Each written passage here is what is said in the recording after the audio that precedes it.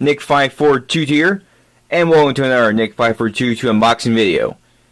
This is going to be the second of the 3 unboxings that I'm going to be doing for January 2020. Yeah, new year and new decade. But regardless, they're going to be last unboxings I do for a while. So here we go. Next up is Blue Spring Ride, or Ao Haru Ride, yeah, Ao Haru Ride, yeah. I recently started taking Japanese again for my major, and yeah, I am enjoying it after the first week. I hope for another semester. Another good semester, that is. But regardless, let's be back to the unboxing. I don't want to talk about my college right now. Anyways, this is a show that I heard about that came in 2014, and I was like, I should probably see this.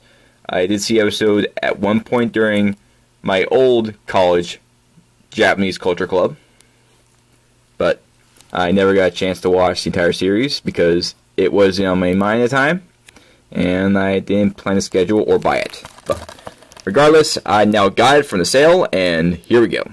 So we have Futaba and Ko just having their time in high school, meeting friends, and yeah.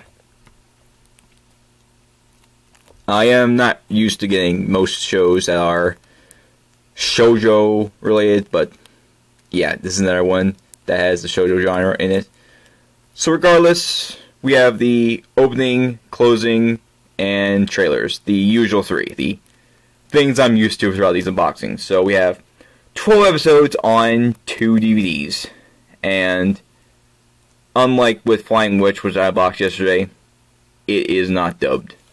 But regardless, Sunday Force dubs aren't the best, as I have said a lot.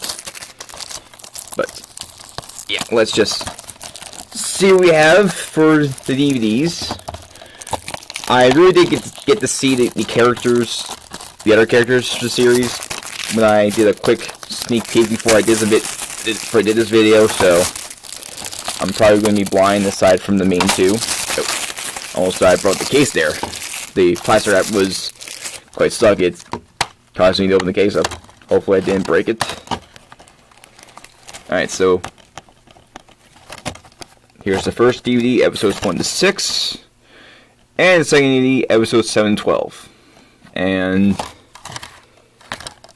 I think that's Haru.